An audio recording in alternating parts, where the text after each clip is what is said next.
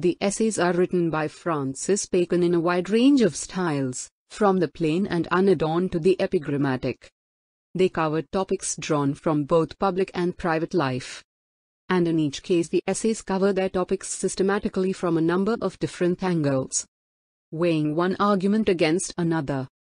Under the title Essays or Counsels, Civil and Moral, was published in 1625 with 58 essays. Of innovations.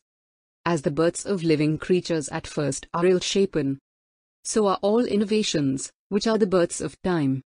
Yet notwithstanding, as those that first bring honor into their family are commonly more worthy than most that succeed, so the first precedent, if it be good, is seldom attained by imitation. For ill to man's nature as it stands perverted, hath a natural motion strongest in continuance, but good, as a forced motion, strongest at first. Surely every medicine is an innovation, and he that will not apply new remedies must expect new evils. For time is the greatest innovator. And if time of course alter all things to the worse, and wisdom and counsel shall not alter them to the better, what shall be the end?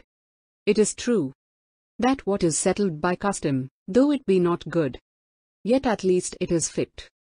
And those things which have long gone together are, as it were, confederate within themselves.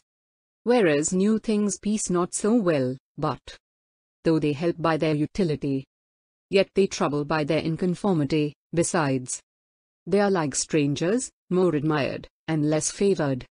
All this is true. If time stood still, which, contrariwise, moveth so round, that a froward retention of custom is as turbulent a thing as an innovation. And they that reverence too much old times are but a scorn to the new. It were good, therefore, that men in their innovations would follow the example of time itself, which indeed innovateth greatly, but quietly, and by degrees scarce to be perceived, for otherwise, whatsoever is new is unlooked for, and ever it mends borne, and bears other, and he that is holpen takes it for a fortune, and thanks the time, and he that is hurt for a wrong, and imputeth it to the author.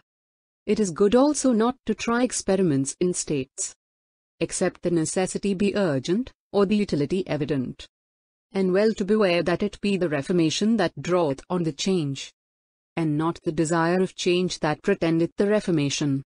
And lastly, that the novelty, though it be not rejected, yet be held for a suspect, and, as the Scripture saith, that we make a stand upon the ancient way, and then look about us, and discover what is the straight and right way, and so to walk in it. End of the essay. Thank you.